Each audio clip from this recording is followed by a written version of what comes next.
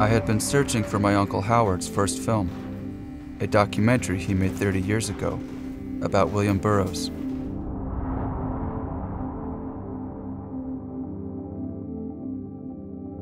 Burroughs, Portrait of William S. Burroughs, directed by Howard Brookner. My gosh.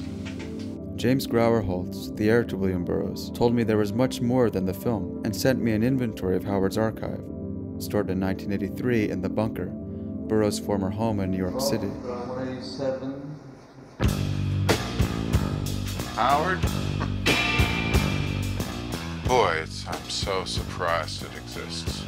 Wild tracks.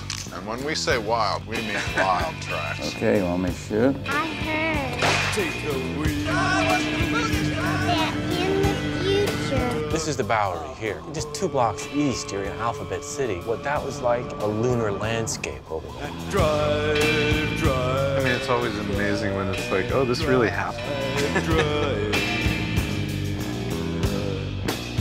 Quick as a gun. He was clear in what he wanted and incredibly free. We could make art and we didn't even know how to start. We would just jump in. I remember being, wow, this is like a professional film. The Uncle Howard will be successful in Hollywood.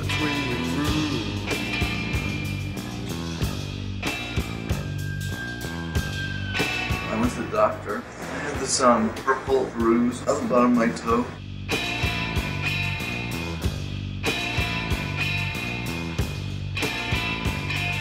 I've never felt that Howard was dead and gone. Howard's was an unfinished story. How's it going, sir?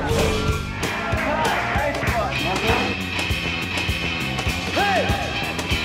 Give me your hand. Take the wheel of the world.